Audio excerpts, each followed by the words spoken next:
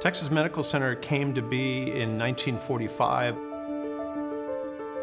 It's an entire medical city of over 4,000 acres, completely dedicated to advancing healthcare.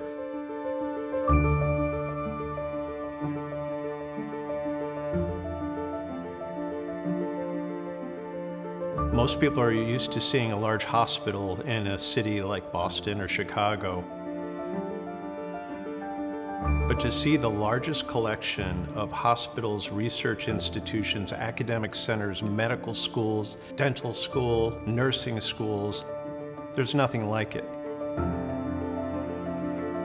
The size and scale and scope of services that we provide here are not seen anywhere else in the world. And Houston has been a beneficiary for decades. By deed, it encompasses not-for-profit healthcare providers, which makes it by itself a little unique.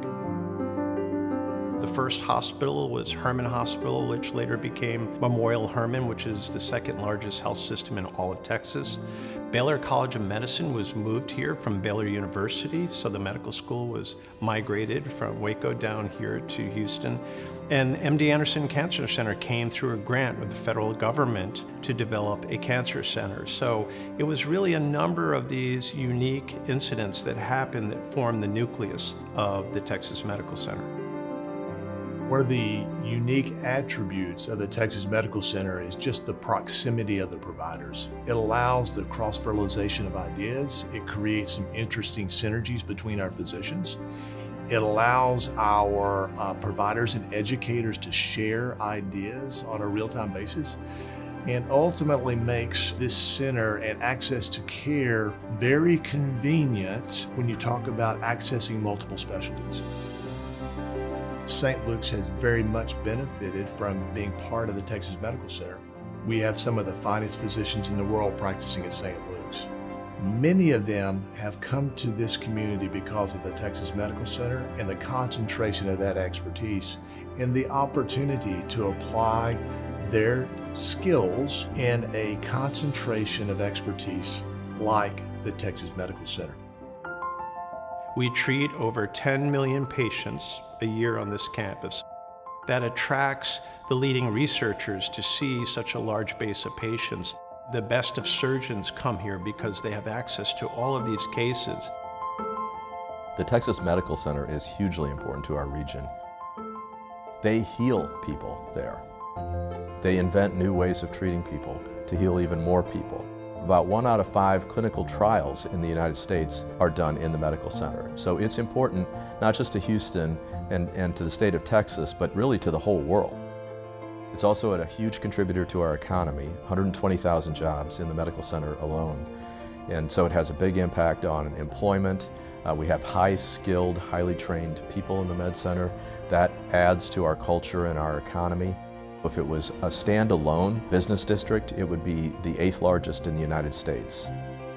$22 billion of our GDP come from this campus alone. That does not include Houston. The mission has been for 75 years is advancing health, education, and research. We've stayed true to that mission. I think we've actually expanded upon it. Now we have a larger responsibility of building out a life science ecosystem so that we can not only treat patients, but actually discover and advance the next generation of therapies. Because we have so much research going on here, and because we already have so many talented people doing that research and doing the teaching and providing care, it's become an increasingly attractive place for life sciences firms to locate. And so TMC3 Helix Park is a great example of that.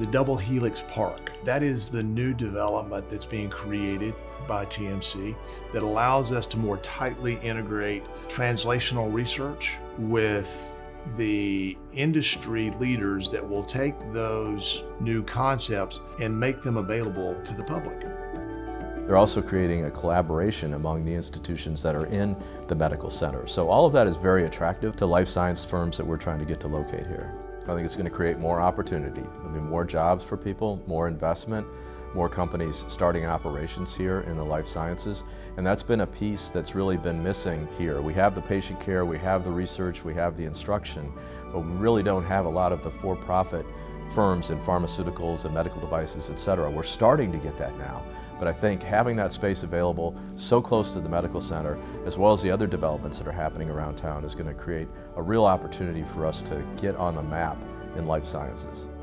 If you're a great scientist and you come up with what you think may be a novel drug to advance cancer care, you're not a business leader, you're not a person that builds a startup company, so you really need to wrap around that great scientist all the skills to build a company, to raise money, to incorporate, to protect your intellectual property. We now have a new forum to allow those practices to intersect with industry in a way that allows Houston to become truly recognized as a leader in the life science industry. The research being conducted at Baylor St. Luke's Medical Center, the clinical excellence that we see exhibited every single day, along with the leading specialists, enable us to achieve more life-changing breakthroughs, discover more methods of prevention, and save more lives than ever before. We're looking forward to growing with the Texas Medical Center as science, as medicine evolves, and as we see new application of clinical techniques that allow us to care for people more efficiently, more effectively, and with an eye towards humanity.